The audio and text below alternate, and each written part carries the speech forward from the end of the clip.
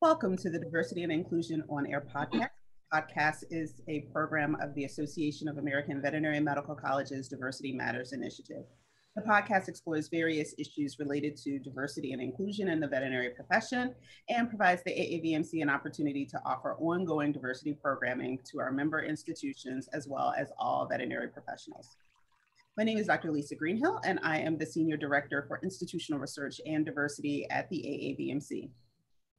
So on this special episode of the podcast, we'll be discussing Black Lives Matter in veterinary medicine. As everyone should well know by now, on May 25th, George Floyd was killed during an interaction with law enforcement in Minneapolis, Minnesota. His death came on the heels of the death of Breonna Taylor in Louisville, Kentucky, who was killed while police were serving a no-knock warrant at the wrong residence in early March, and Ahmaud Arbery, who was killed while out for a jog by two residents in Glenn County, Georgia in late February. Floyd's death sparked several weeks of protests, they're still going on actually as we record, about the killing of unarmed Black men and women and the larger social, political, and economic inequities experienced by Black and Brown folks in the US and around the world. His death also has seemingly triggered an awakening to the reality of systemic racism and how it has impacted communities of color. Now, many folks in the veterinary medical profession have also experienced this awakening. Based on my personal inbox the last few weeks, there's been a scramble to find data, educational resources, and content on racism and anti-racism efforts. This has both been encouraging and kind of exhausting for many Black veterinary professionals who have been asked to do the laborious task of educating, something that frankly we've been doing to nearly empty rooms at conferences and symposia for many years. So yes, I am calling you out, but I'm also calling you in. This content has been offered, but it's readily available in many places if you just look for it. Now, I know that many of my old and new listeners of the podcast have been reaching out to my guests, as well as me, for content related to Black Lives Matter and diversity over the last few weeks. This show is really not just about creating content, but really kind of giving space for a meaningful discussion rather than a presentation.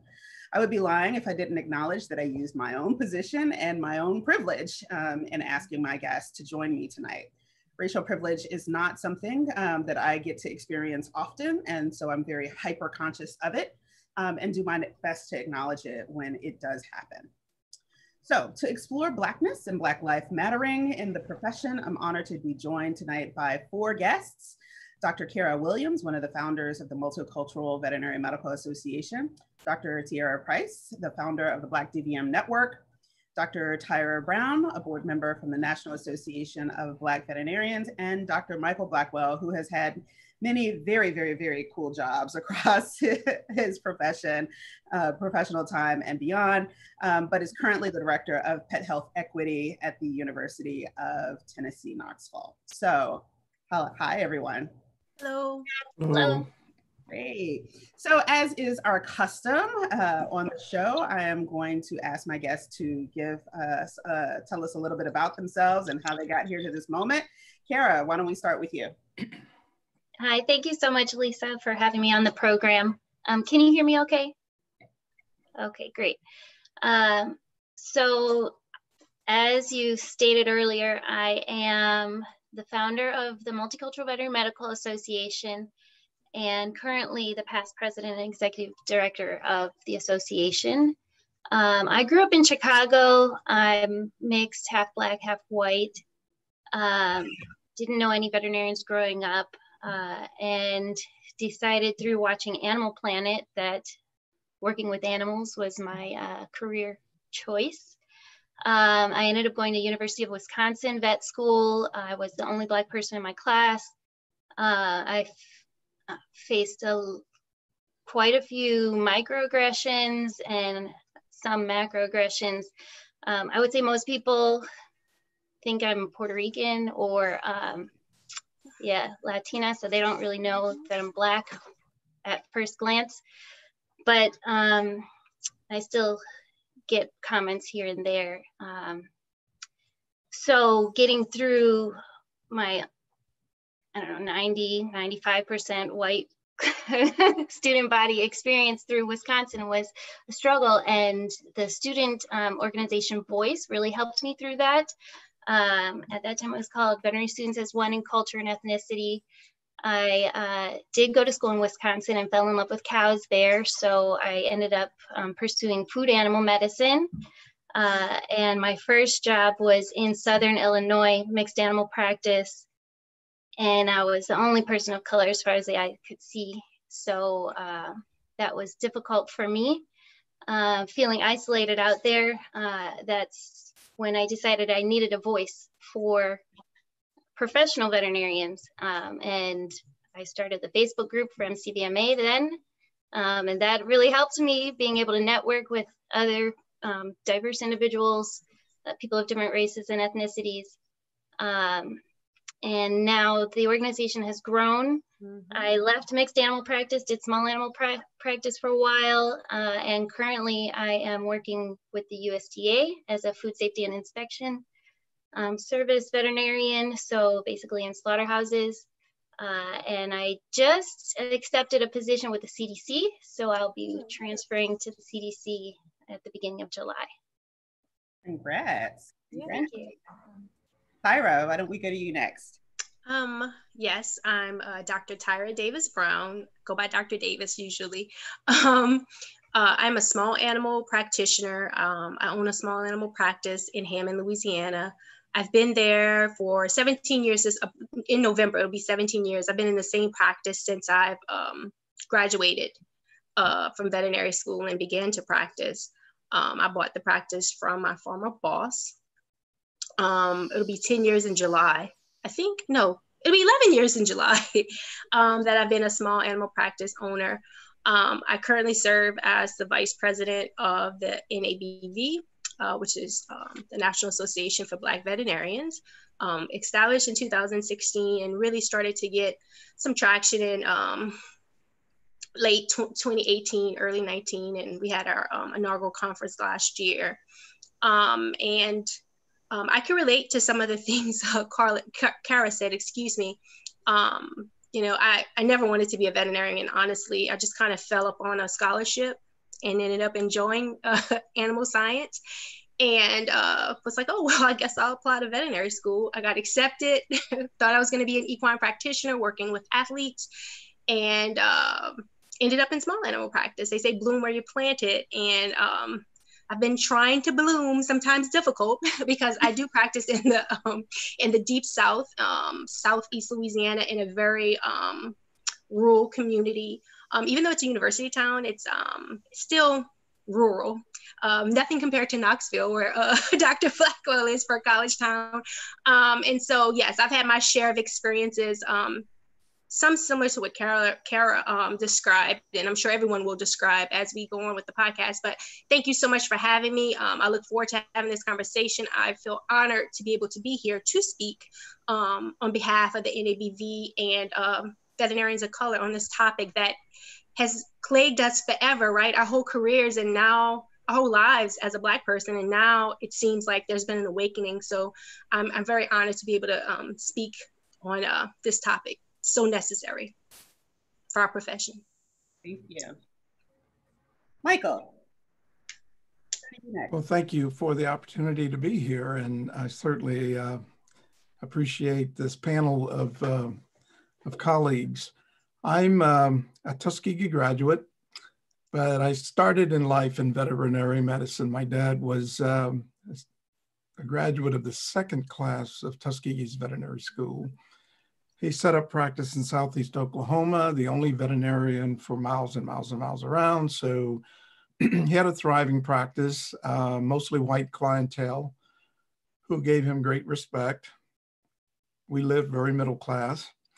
But it was, I guess I was a grown child, maybe if I can put it that way, when I started to become aware of the racial issues, for example, not being able to go to public restaurants or certain businesses in our hometown. And my dad was on he was appointed by the governor of the state of Oklahoma to be on the Civil Rights Commission for the state.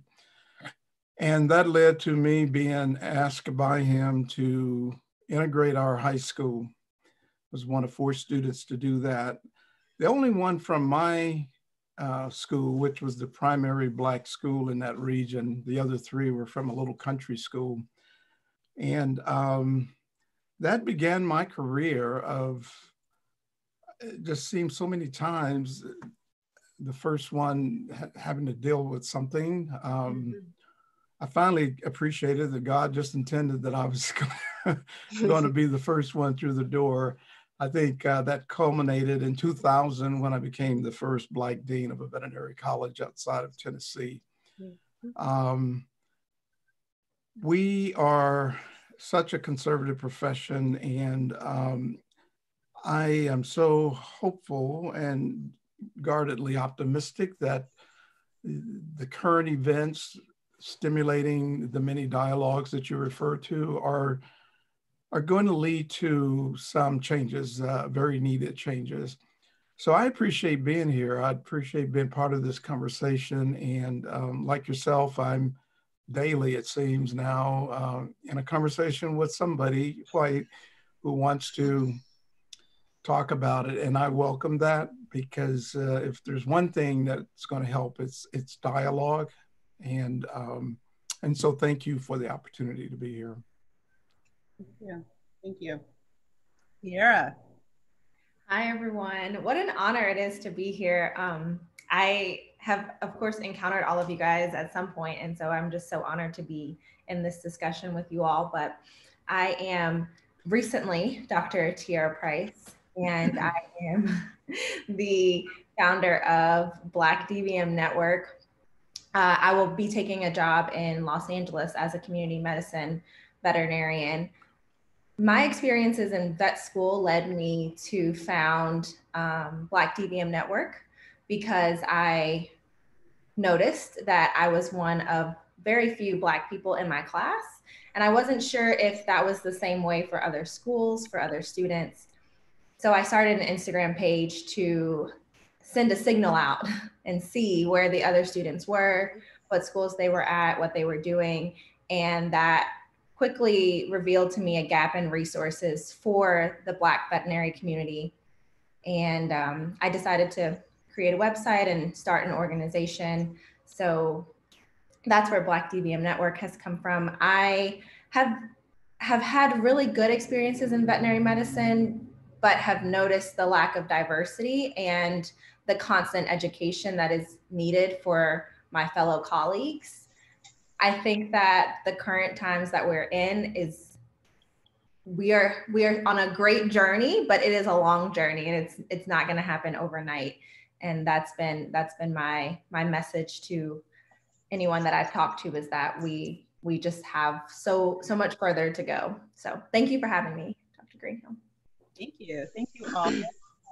Again, I know that most of you have not been giving interviews, or not really kind of accepting opportunities to kind of talk publicly. So I'm really glad that you all are allowing me to have you on the show. So thank you to each of you. So my first question is really kind of, how's everybody doing? Just kind of just a well-being check-in, right? Because I think that these have been, I think that many of us have been in some version of this before. This is not new, but there does, at least for me, in my own personal experience, it feels a little different. A little different. So how's everybody doing? Tyra, why don't we go with you down there in Louisiana? I'm okay. Initially, I think I have a 17-year-old son, and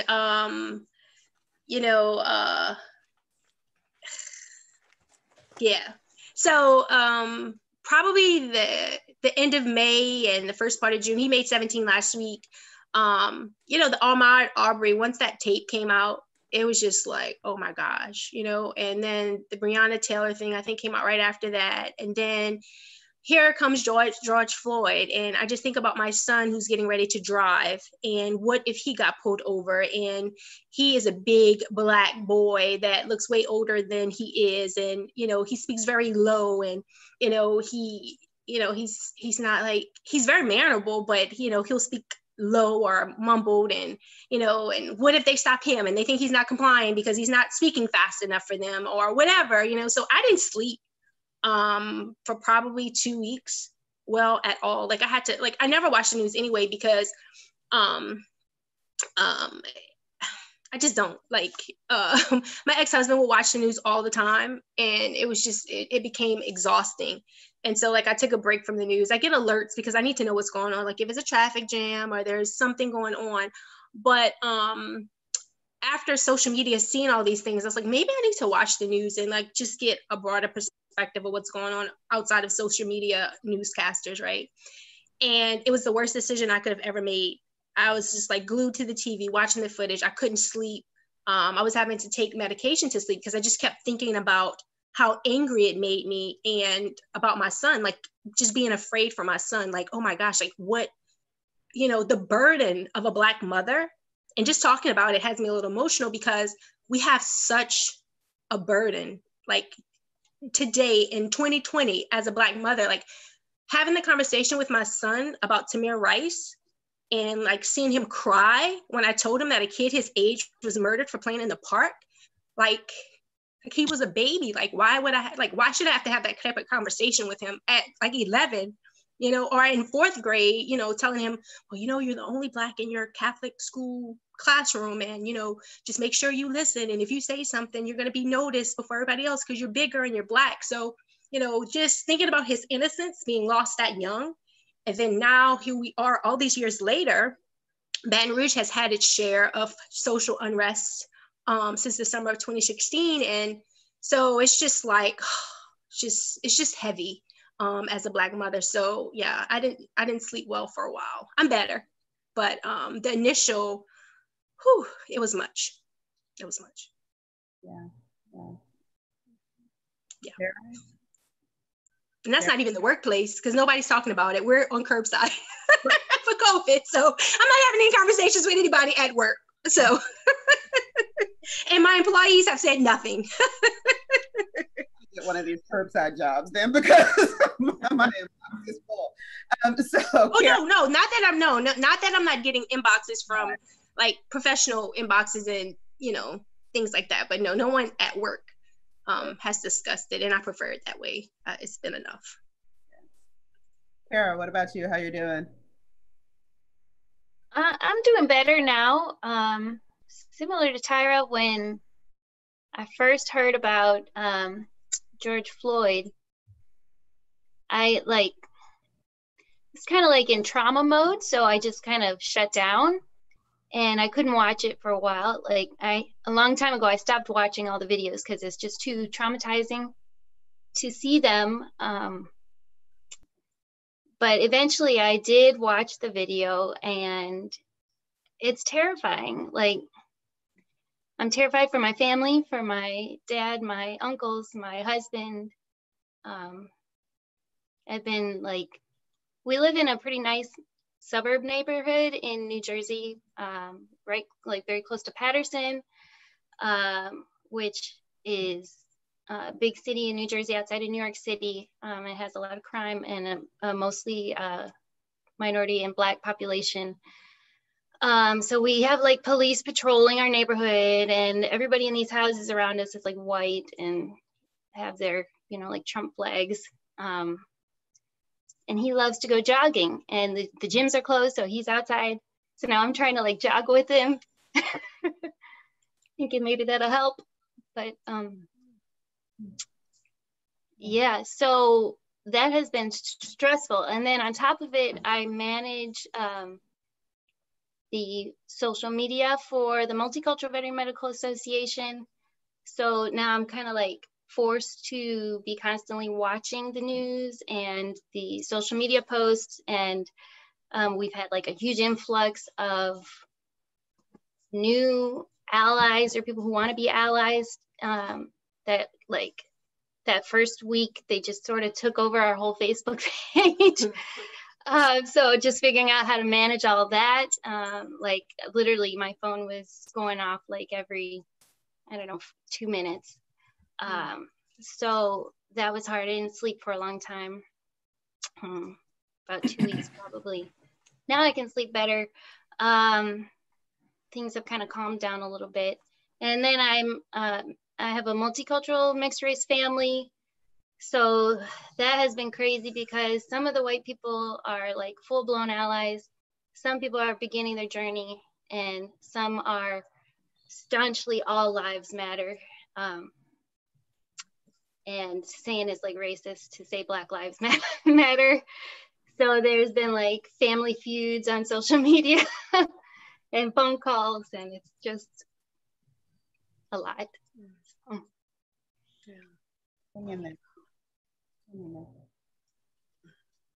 But yeah, thank you for asking. Michael, how you doing? Well, I'm maintaining. There's nothing new under the sun. Some wise man called Solomon told us, and that certainly is true here. As most Black men have to experience as kids, hearing the conversation about the do's and don'ts and what to do in a given situation, because this country has, especially throughout the South, has had these kinds of issues going on with the police departments across the country. When I was a kid, it was it's reported that probably around 50% of the sheriff's offices or sheriff's deputies in the South were actually Klansmen.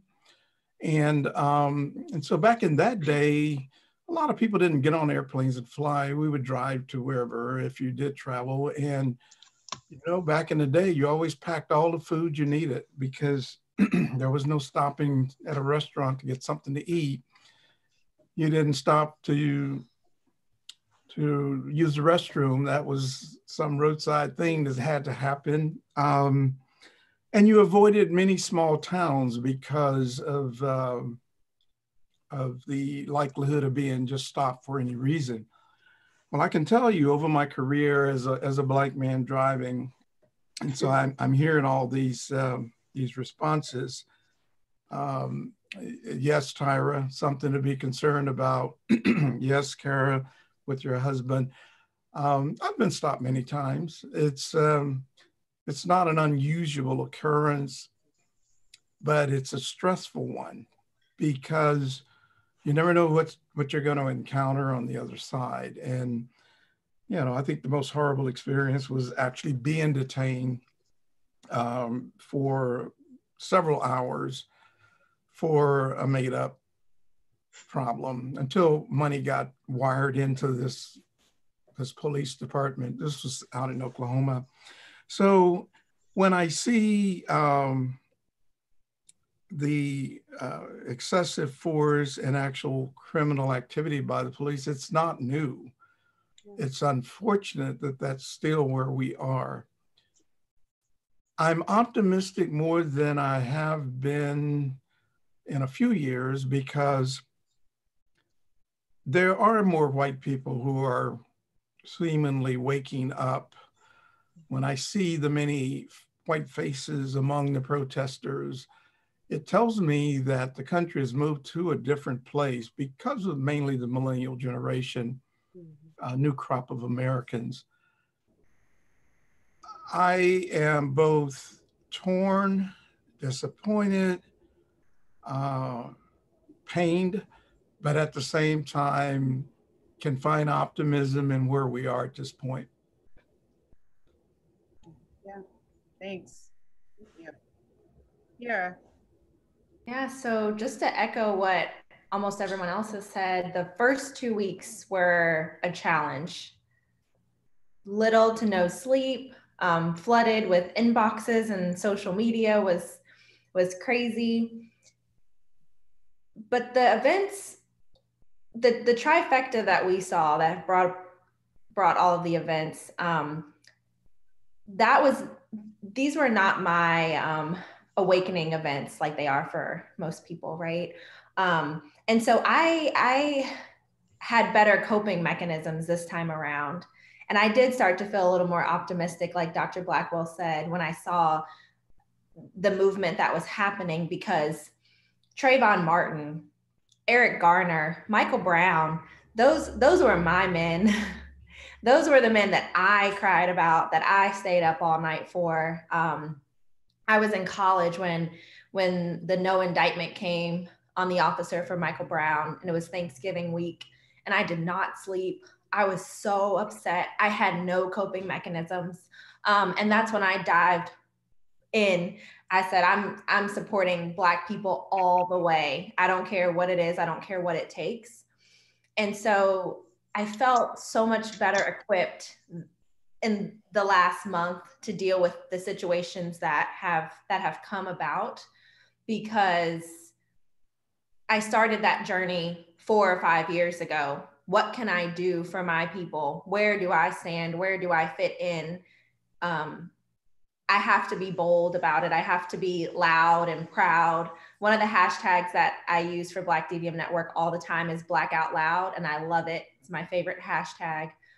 So it's my favorite motto to live by. And I understand that Black men don't have that privilege, right? They can't always be Black Out Loud, because that doesn't always work. But I felt better equipped for these events, and my heart goes out to the people that it's hitting really hard, and that have not slept, and have been up. But I knew I can't watch the news, and I'm not watching any Black men get killed. I'm not watching videos of Black men getting killed. That's a boundary for me. And I saw people were sharing, there was a CNN documentary that showed all the killings in the last 10 or 15 years. And I said, why are we watching this? You guys are desensitizing people to the killing of Black men. Anyone that can sit there and watch that and just over and over and over again, I'm not watching that. And so the biggest thing that I've learned from the last few weeks is that I have my lane and I'm staying in it, right? Black DVM Network, we're here for Black veterinary professionals. We educate, we know what's going on. We, try to keep ourselves educated. We're not here to educate anybody else. We don't have, we're not participating in protests. Some people are, I'm not, but we're staying in our lane. And so I think that navigating, the last few weeks and just having those mechanisms to cope, and knowing that the work we laid the groundwork, the framework, a couple years ago, and we're still doing a good work. That has really helped me get through, because if I sit down and I think about it for too long, and then I remember my men, Michael Brown, Eric Garner, Trayvon Martin, and then it'll start to get to me. So I'm definitely thankful for the place that I'm currently in, where my journey intersects with this time. And that I'm in a better place to hopefully be able to have more productive discussions. Thank you. Well, I will share. For me, this has been around for a few years. And I will say that I've seen things, been through things. The last few weeks for me have been probably the most challenging of my career. And that is just because of, while there has certainly been an overwhelming sense of grief and worry, I'm also a mom. My daughter will be 19 in a week and a half. And when she leaves the house, I hope she comes home. And even though we talk a lot about how we have the talk with our boys, we don't often talk about how much we need to have the talk with our girls, and how challenging that talk is to have with our children of any gender. And so between that, kind of just that personal piece, but then kind of still working, right? And really trying to meet the needs of the community and my member institutions has been challenging, because you kind of look around and there's so much need. There's so much education that needs to be done. And I kind of sometimes feel like, well, what have I been doing the last 20 years, right? But I share some of that optimism, because this does feel different. The protests look different. I mean, typically they look different. The protests are global, which is exciting and encouraging, but also saddening, because this is not a phenomenon that's unique to the US. And many of these folks are protesting because they see these things happening in their countries as well.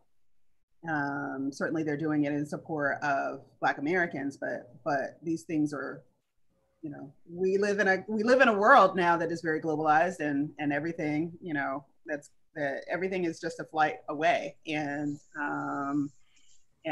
so it's been both encouraging, but also kind of saddening to hear these experiences are shared across borders. So that's been a bit challenging to deal with as well. But I am optimistic. There does seem to be a thirst, specifically within the profession, and that's a good thing. Folks need to understand too that there's lots of resources out there. I have been very, very public in reminding people that Google is free. Google is free, and with the algorithms, if you search for things on anti-racism right now, the best stuff will come up, right? So you won't get a lot of garbage. I guarantee you, that if you Google, there will be good stuff that comes up. So, but I am encouraged. And I have been pleased to hear, and certainly want to hear from you all, what kinds of support, just professionally, certainly there seems to be, like I said, across veterinary organizations, statements are coming out. Sometimes multiple statements come out,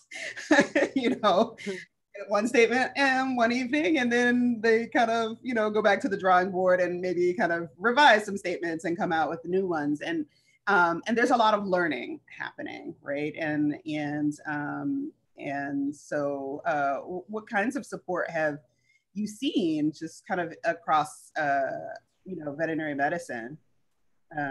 Tierra, why don't we start with you, since you had to wait last time. So across veterinary medicine, Black DVM Network was starting to receive some support early in March. And so that was encouraging. VetMed Interconnected, that brings together a host of organizations, the Pride, VMC. There have been a lot of veterinary organizations and now pet industry organizations. I'm not sure if that's happened with you guys, that have reached out. And I love to see that support. I'm glad to know that people in veterinary medicine are talking about it. For me, veterinary medicine has always been about 30 to 40 years behind the times for anything, absolutely anything. So I was... Medicine is good. Yes, medicine for sure. We're up there. But I was happy to see that veterinary medicine did move with this movement that is occurring outside of the realm of vet med.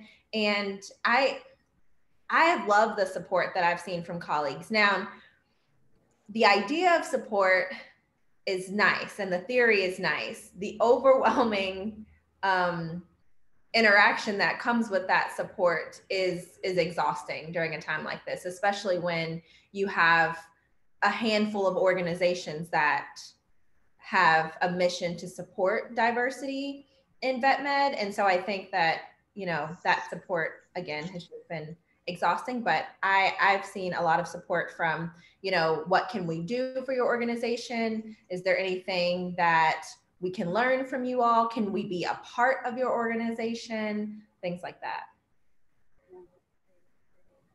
Anybody else want to chime in on what kind of things you're seeing in terms of support for Black veterinarians and kind of that Black Lives Matter in vet med? I've checked a few. I've just tried to, and I know this is probably like sad, but like I mentioned earlier, like I tell people all the time, like it's probably really bad.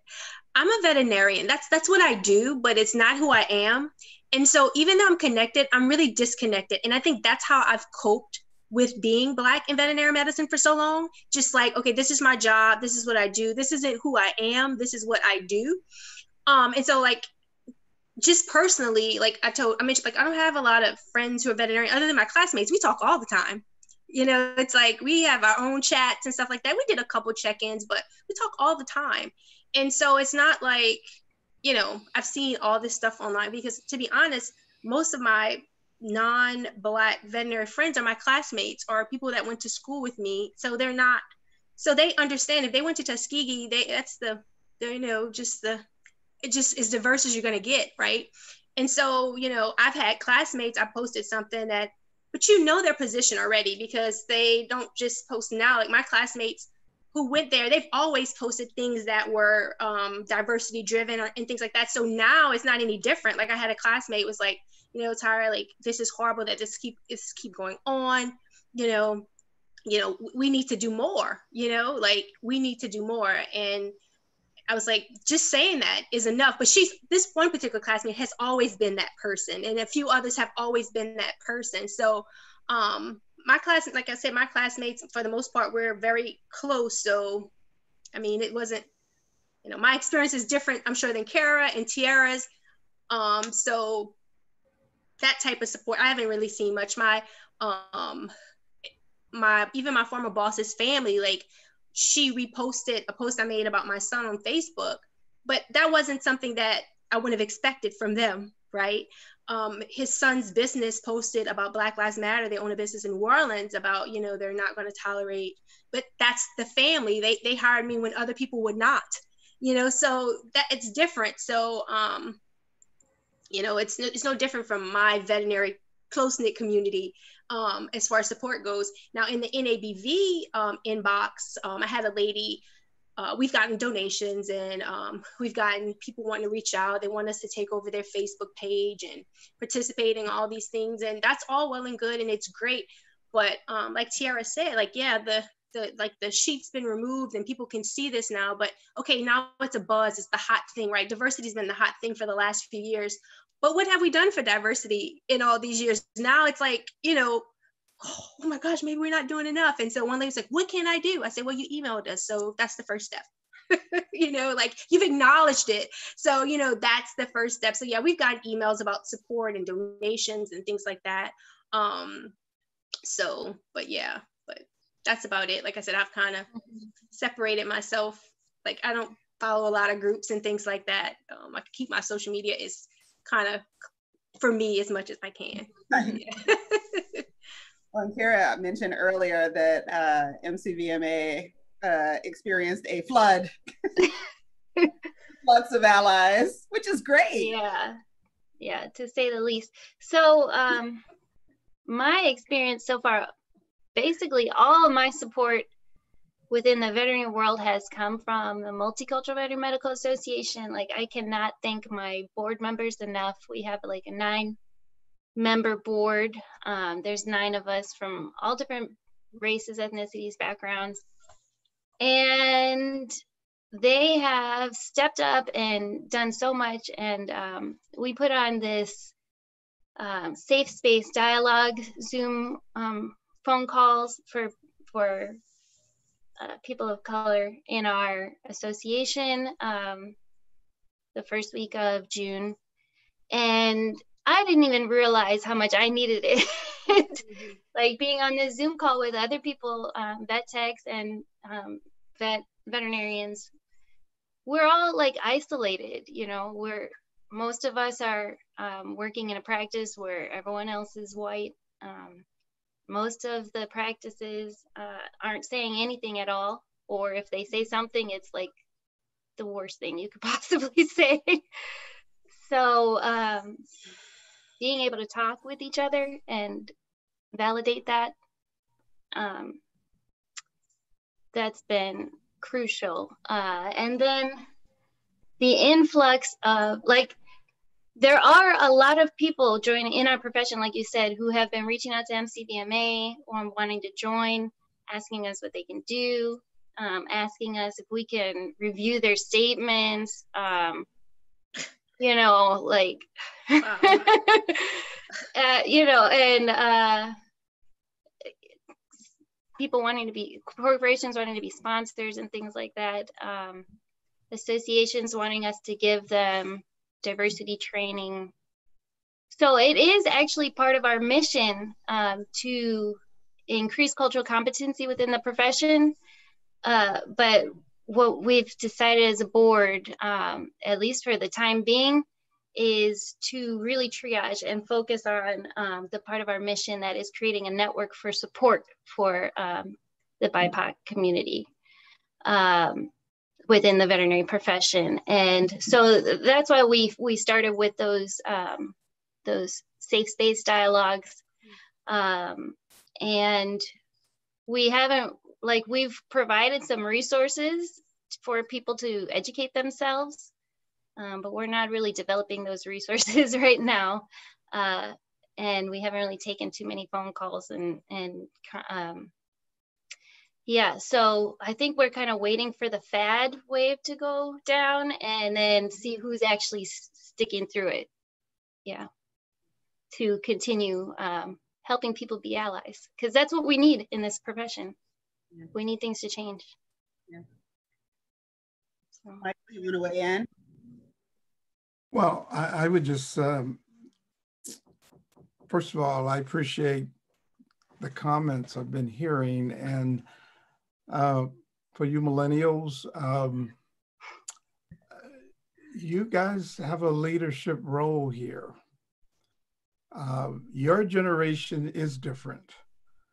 The smartest generation of Americans ever, because internet, and so, like you said, Google is free, but you guys have all kinds of reasons why you have better access to information, and you were shaped by social media, which included race mixing and all the rest. It just was not a thing. And so your reality, as I understand it, is so different from every previous generation.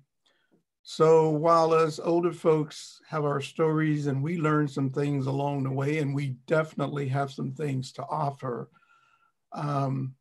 we need you. We need to let you take the lead and be there to support what you're trying to do.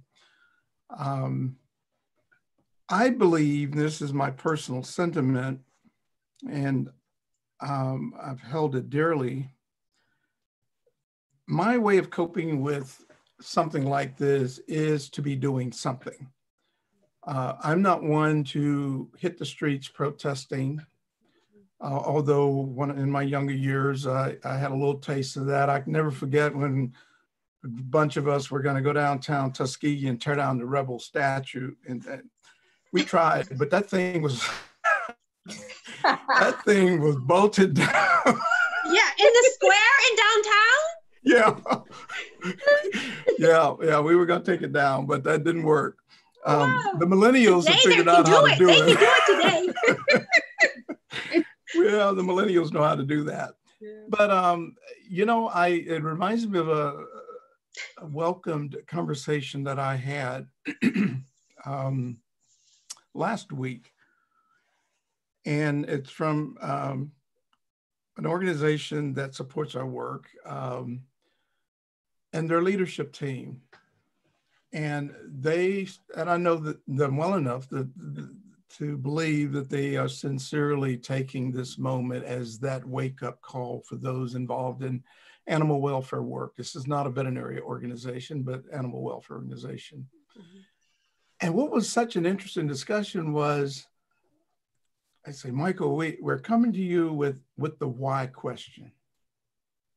Now, some people may get upset by that. Like, what do you mean why? Well, look at, no. This is when we don't shut down communication. Mm-hmm. This is when we, at least I don't, I want to embrace that moment. And we had a great conversation about it. Now, frankly, it did center on, I came at it from the perspective of my work, which is a social justice work, mm-hmm. and that is improving access to veterinary care for underserved families, mm-hmm. Many of whom are minority families, because it's a socioeconomic issue. Tyra, we didn't ever forget about you in Baton Rouge, but other priorities have definitely shaped. I know it. I know. We have not forgotten you. What I believe, where I was going with all of that is this.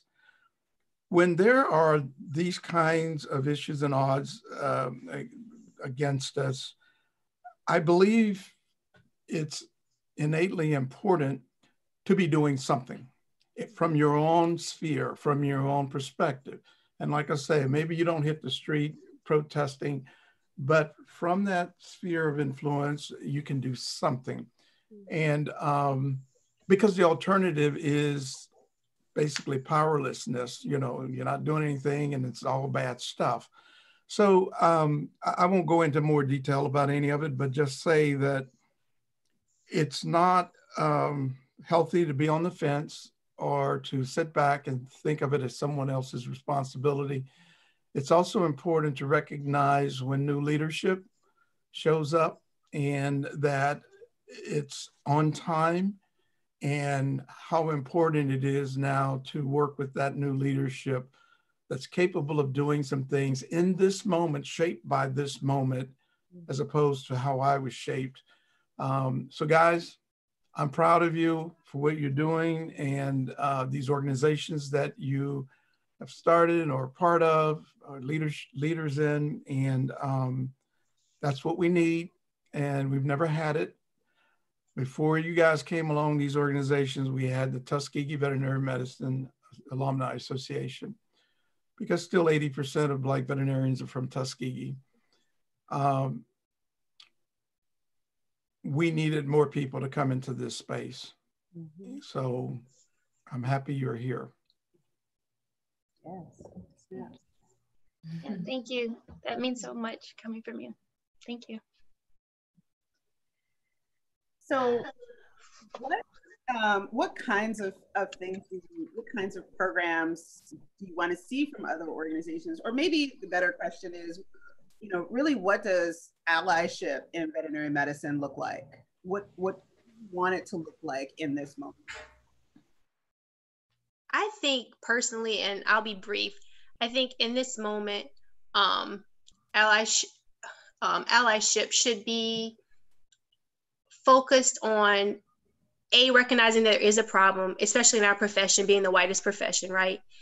The companies, institutions, you know, the organization that you work for, Lisa, understanding how important it is that if we're going to change anything, we have to change the profession. The profession has to be more reflective of what you're trying to accomplish. So allyship in that regard is setting up programs and tools so that the profession can be more diverse, a more holistic approach to admissions, cultural sensitivity training in a part of the curriculum, and you know, a professionalism curriculum, communications curriculum is so important. I just graduated from LSU. I got a graduate certificate in healthcare professions education. And I did my capstone about communication, about the importance of effective communication and a communication skills education in veterinary programs. And so allies putting money in, you know, into the schools, giving them the tools to be able to provide this kind of training. Communication is key. That's the one thing, you know, being able to communicate and being aware of the differences and being culturally sensitive and aware and competent is so important. So I think allyship would start with that, working to make the profession more diverse and not just saying it, like really making steps to do that. And starting with the education, you have to change the mindset of the veterinarians as you're molding them, you know, so that they are more culturally aware. I mean, a lot of veterinary students, I'm sure, some of them maybe never saw a Black person in real life. Let's just be honest, you know, like that's, you know, a reality. And so I think allyship, in my opinion, would be putting money towards true training and starting with the veterinary schools and admissions programs and scholarships to, you know, make that possible. Since we want to be so diverse, let's put our money there and really take real action. I mean, action that you can chart and see, and, you know, from the beginning to the end, see that, yes, this is the plan, this is what we're doing, this is where our money's going, and this is the outcome that we expect in a more diverse situation. So that's what I think. That's just my 2 cents. More than 2 cents. More than 2 cents. Other suggestions? What does allyship look like for you, Cara?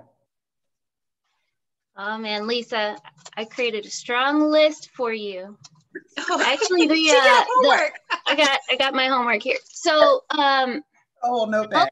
Cultural Veterinary Medical Association, we have been discussing what our demands are for the profession, as well as we recognize the power that the American Veterinary Medical Association has as well in our profession.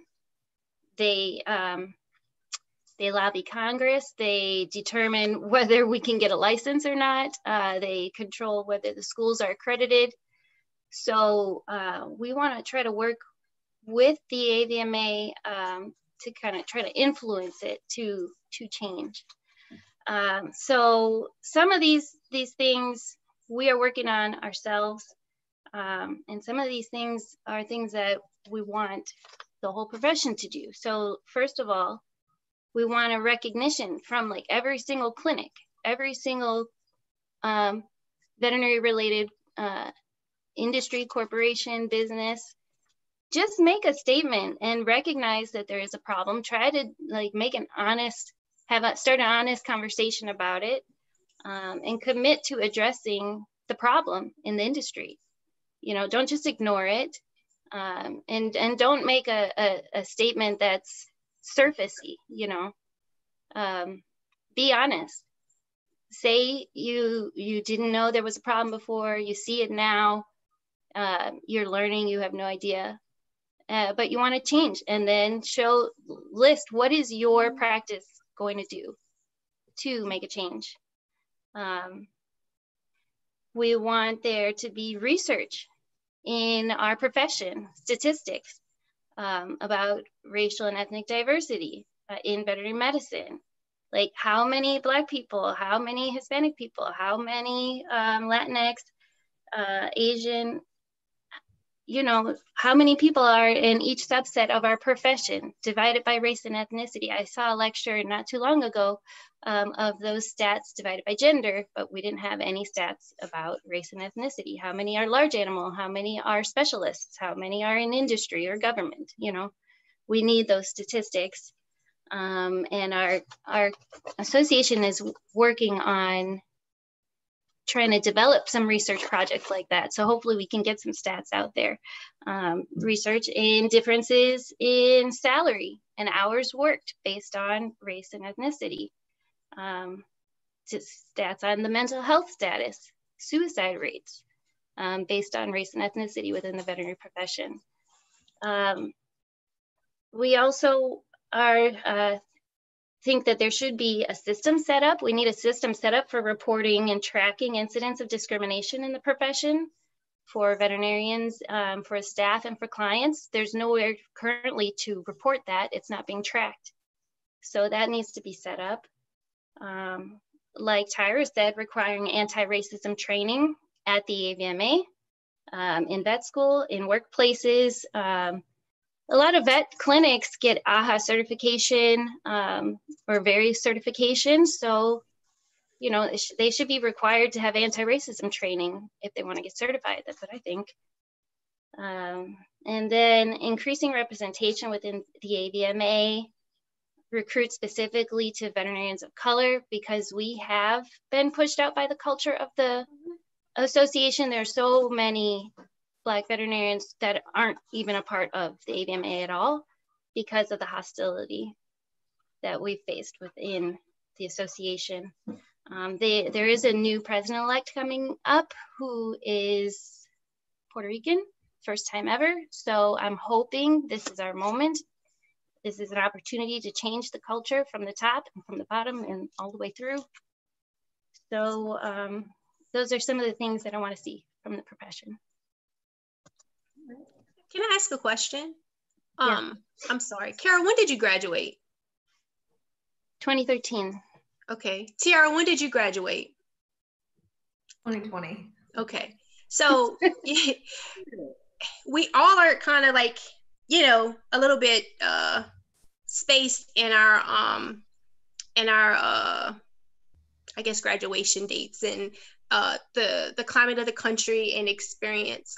So I just wanted to know that, just for my reference for future responses, just so I could have a gauge. I figured you guys were behind me, but I didn't know how. Like, I knew Tierra. I was just do that just because Tierra, but I knew Tierra just graduated. But Cara, Yeah. I was trying to see where you were. So yeah, you're 10 years after me, a whole decade. Okay.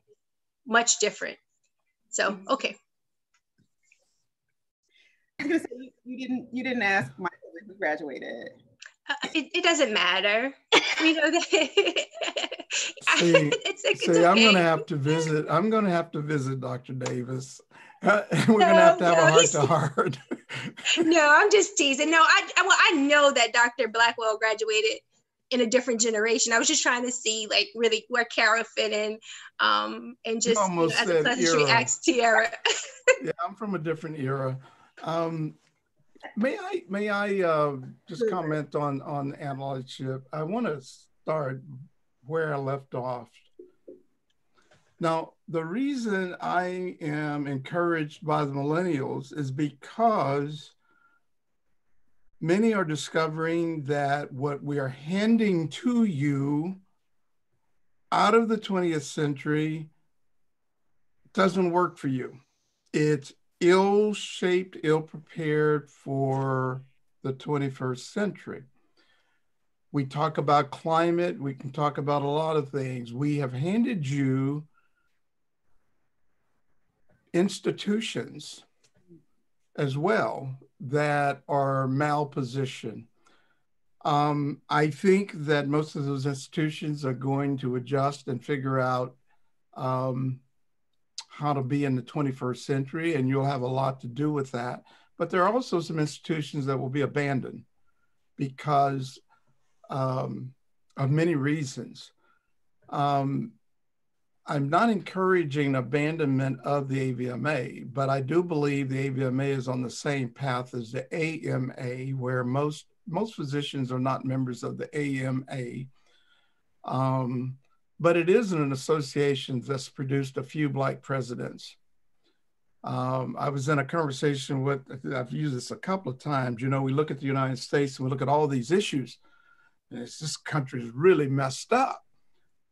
And yet this country produced a Black president for 2 terms.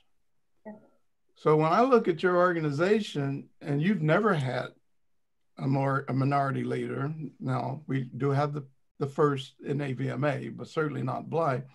What does that say about how messed up you might be? It really causes people to pause and process that. So allyship for me is going to be this. The reason why we have so few Black veterinarians that are people of color, is directly tied to systemic realities, tightly wound around socioeconomic realities, educational opportunities. And as the cost of education has skyrocketed, it has just exacerbated that problem, so that now you've got a lot of privileged white women who go to veterinary college. And quite frankly, there is no plan that I'm aware of in the pipeline that's going to fix that. So that's a structural and a systemic problem whose roots are way before veterinary medicine. Now, I said at the beginning of this conversation that we're a conservative profession. Well, let me expand on that just a little bit. Veterinarians are not known to get involved with social issues. The story is like this. Well, I don't want to upset any of my clients and, you know, hurt my business. It's a legitimate concern. You know, you can't go around protesting and then expect all your clients are going to be happy about it. Yeah. So we have found ourselves like the dog on the haystack. Oh, you never heard about the dog on the haystack? So you shouldn't let old people come to these meetings.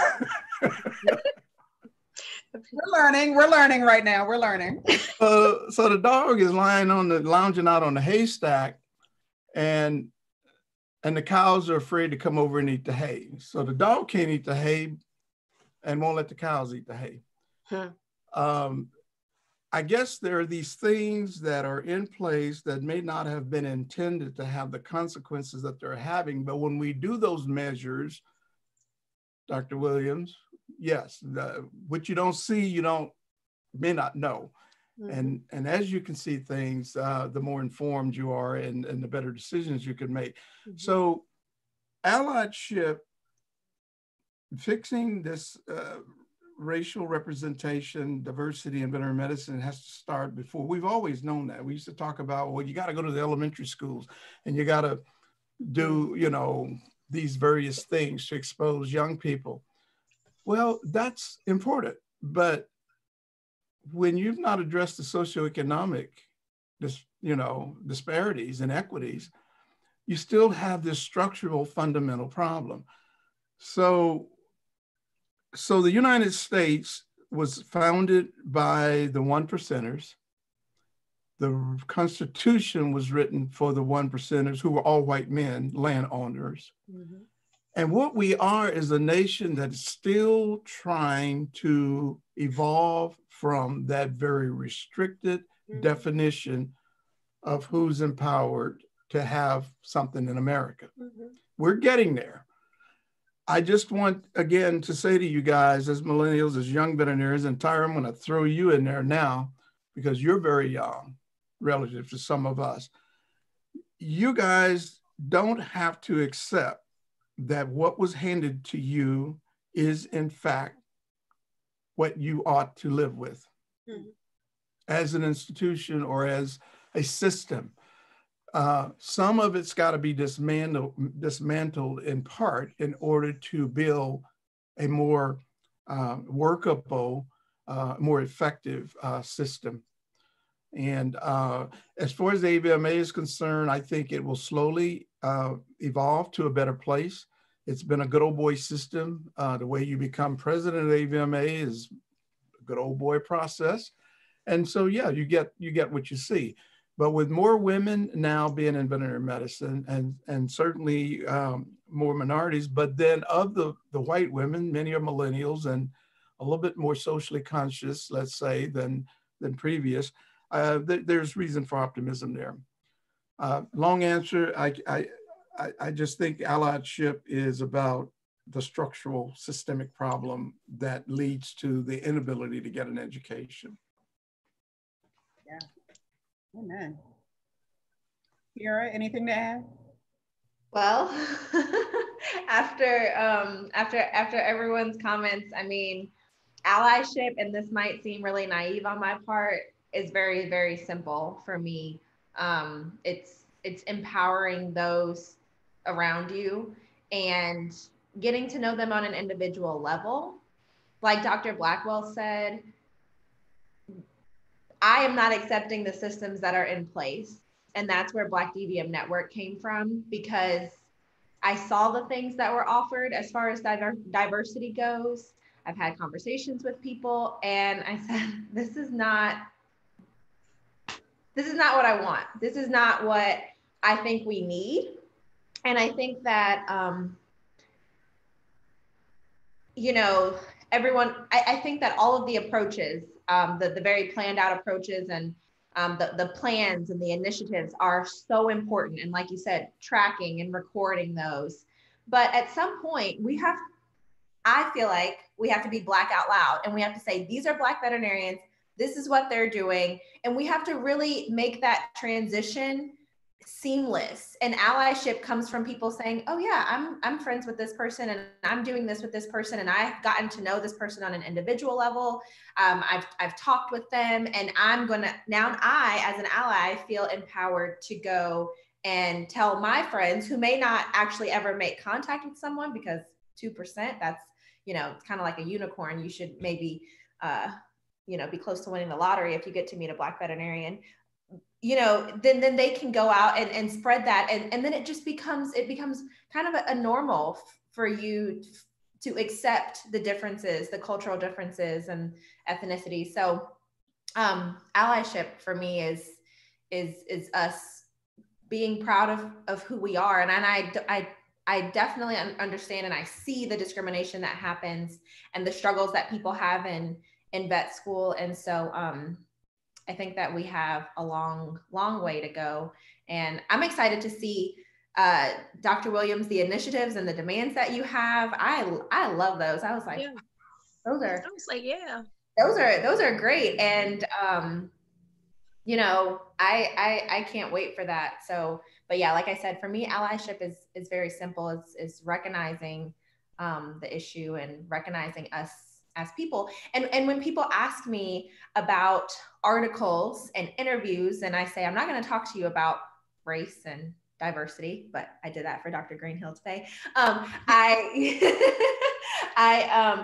said that, you know, we can talk about anything else. You can ask me about me as a person, and we can talk about my journey as a veterinarian without the qualifier that I'm Black. And so I tell them, you know, when you're trying to be more diverse in your posts and your articles, if you're looking for a dermatologist, don't just pick the first one you see. Like, there are some Black dermatologists also that you could feature as dermatologists, you know, and that can go in the dermatology section and not in the, oh, this is a Black veterinarian, let's put him in the diversity section.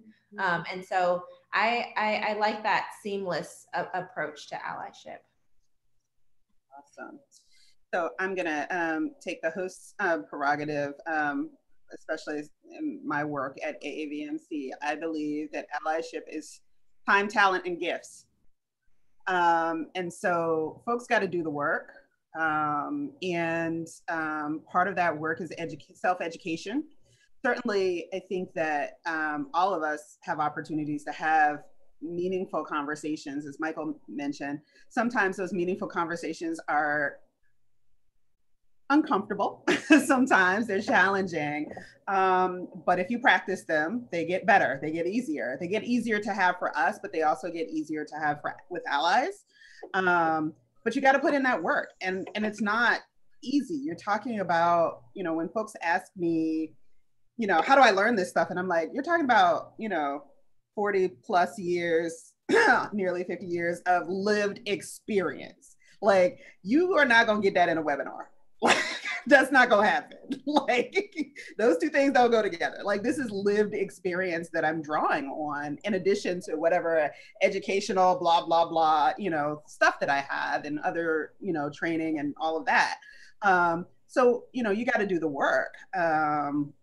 You know, I posted something pretty provocative a couple of weeks ago, and I was like, you know, many Black and brown folks have been in this space and kind of dealing with, you know, underrepresentation and lack of diversity and all of that stuff for, again, our lives, our entire lived experience. And so I am delighted that people are, you know, awakening. We've been here a while.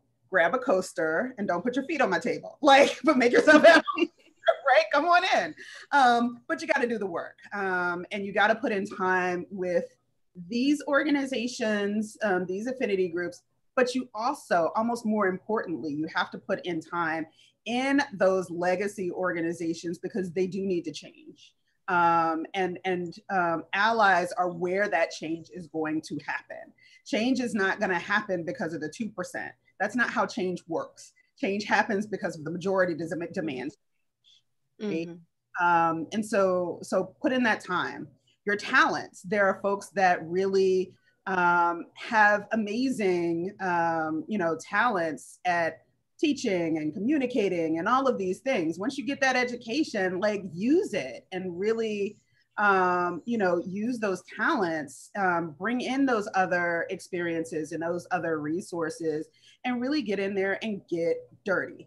I mean, I tell people, I'm like, diversity work is not kittens and puppies. Like, I mean, and I hear veterinarians all the time saying, yeah, okay, even small animal practice, it's not kittens and puppies. Like diversity work is not cute. Like I put up pride flags and and the fist and the whole bit. It is not, it can be kind of dirty work sometimes. So you got to be willing to get in there with your talents and your time. And then finally, gifts. Money talks. That's what I say. That's my thing. Right? Put your money where your mouth is. Put your money where your mouth is. Pay those memberships. Get involved. Get engaged. And there is a huge income inequity in this country and certainly globally. College affordability is very challenging for a lot of folks. And certainly once we talk about the graduate and professional level, it becomes out of reach for a lot of folks. Folks don't realize that, if you look at the aggregate pre-veterinary, the median debt that folks are bringing in is zero. 63% of applicants this year had no debt. But that's like nearly 40% that do have debt. And when you disaggregate that to look at applicants of color in particular and rural applicants, because those folks disproportionately experience socioeconomic disadvantage, we see those applicants coming into veterinary school with $30,000-$35,000 of debt. And are statistically more likely to accumulate more debt than average in graduate school, in part because, families, they don't have family legacy kind of, resources to kind of help. They're kind of going in completely financially alone without, much of a safety net. And so, I was looking at things, I mean, because, we haven't even talked about all of this happening in the middle of a pandemic, right? And so. Okay, I told you COVID, I haven't had a conversation with anybody. But, when I looked at students and they're just dealing with some of the well-being issues related to the pandemic before all of this popped off, 18% said that they didn't have reliable internet. And 28% were really, really concerned about major financial distress. And when you think about, when you break down kind of the living budget that the colleges say that you're supposed to live on for a year, most students are living at about 185% of the poverty line, which in most states makes you eligible for social services. They're broke, okay? And so they should apply.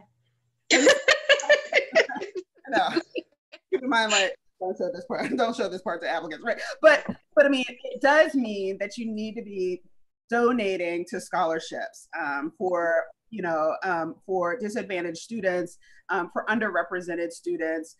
This is one of the biggest call to actions from George Floyd's funeral in Minnesota, was that every institution should be having a scholarship fund for Black and brown students. And so, put your money where your mouth is. It's every little bit helps. I can tell you it is expensive to be poor. And so everybody knows every nickel, every dime counts, right? Every nickel, every dime counts. So give what you can. So, so time, talent, and gifts is really what I expect from allies, but you got to do the work. And again, I want you to take all of the webinars. And by the way, AVMA has made all of their D&I webinars free and available, whether you're an AVMA or not. So, go out there and do the thing, but just know that those dozen or so webinars are this much. You still got a lot of other stuff to do. So, do it, but do it. Books are on audio. Google is free. Get it done. So, so with that, any parting words from my guests this evening? I just hope that this awakening and this, just this drive to make a difference really continues on, and it's just not a fad like so many other things, right? In veterinary medicine, you get the new heartworm drug. Oh, it's so great. Yay. And then here we go, like 2 years later, 3 years later. Oh no, we have it better. We remixed it. Don't do that anymore. And so I'm hoping that these situations and where the country is right now, and this wanting to change and all these things, hopefully we can use it as Black and brown people to our advantage to move forward. But I hope that these people who want to be allies, and those who are saying that Black lives matter and Black DVMs matter and DVMs of color matter, and transgender, gay, queer lives matter, hopefully these people really mean that. And in 6 months, we're still getting money in, our scholarships are being created, and programs are being created that can really make sure that the work is done, something that can be assessed and monitored, so that we could see a change in our profession. That's my hope. I hope that, and I'm a pretty optimistic person, so even when in the back of my mind I was like, well, you know what, Tyra, this might not be so, but you know what, yeah, let's just say that, yeah, try to give people the benefit of the doubt. But that's my hope. Like in a year, we still have the same drive, and we still seeing people wanting to donate and really see the action come from the words of those who seem to be so eager to see change and do something. I hope in a year we can see the results of that. We can have something tangible that we can see that's been done to make the changes. And not all of the things are going to be there, but something that we can say, yeah, look, we can see that it's moving forward. Things have been done. So that's my hope. So I'm going to remain hopeful.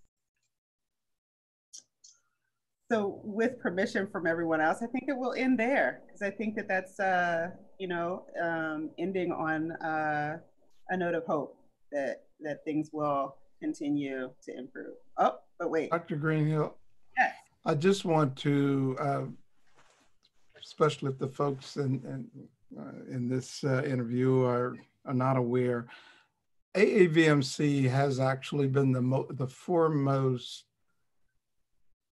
organized veterinary medicine unit, organization, entity embracing diversity. Mm-hmm. It's been going on for a number of years, and Dr. Greenhill is, of course, primarily responsible for that. Now, we've had Black people with vet colleges and other places that have been in this space, but when we think of organized veterinary medicine, from AVMA to the specialty associations and state associations, nobody has been in this space like AAVMC. So we want to thank you, Dr. Greenhill, for your leadership, your consistent and persistent energy and focus on these issues. You're making a difference, and we appreciate you. Thank you. It is my pleasure. I am honored to get to hang around this profession. You all are a fun bunch of people. 87% of the time. I'm kidding. Come on, tell the truth now. No, but it hasn't always been easy. But for folks that don't know, this is my third tour of duty with AAVMC, and I wouldn't come back if I didn't love this profession. And it is truly my honor and privilege to be able to be a part of the profession and to do this work at AAVMC. I've had wonderful leadership at AAVMC over the years that have certainly supported my work, wonderful members. So thank you. very much.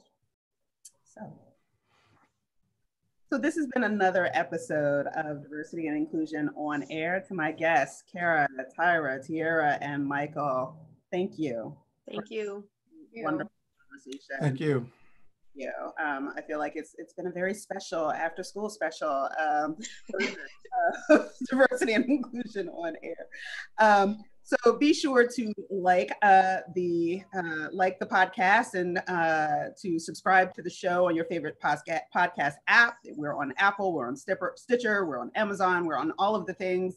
And be sure to like the Facebook page, which is called AAVMC Diversity Inclusion on Air. So with that, I will say good evening to my wonderful colleagues. Thank you for listening. Thank you so much. Bye. Thanks. Thank you, guys. You guys keep up the good work. I'm proud of you. Thank you. Thank you. Thank you.